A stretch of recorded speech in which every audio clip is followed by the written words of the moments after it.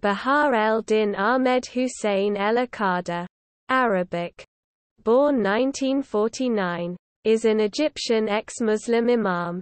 For more than 20 years, el-Akkad is a member of the fundamentalist Islamic group Da'wa el Tabligh, which actively proselytized non-Muslims but strictly opposed violence.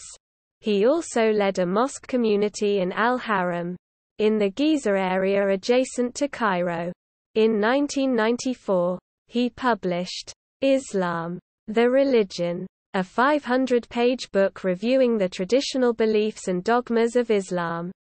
He later became disillusioned with Islam and began to question certain Islamic tenets. A theological discourse with a Christian led him to conduct an intensive study of Christian scripture, after which he converted to Christianity in January 2005. On 6 April 2005, el-Akkad was arrested by the State Security Intelligence (SSI) on suspicion of blasphemy against Islam.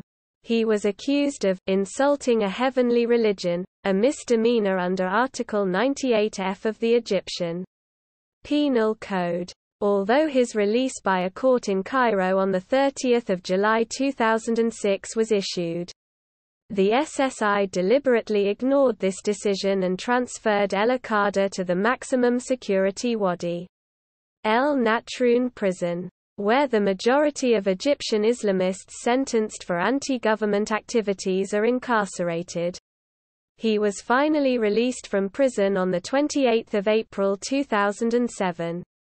After having been held without charges for 2 years.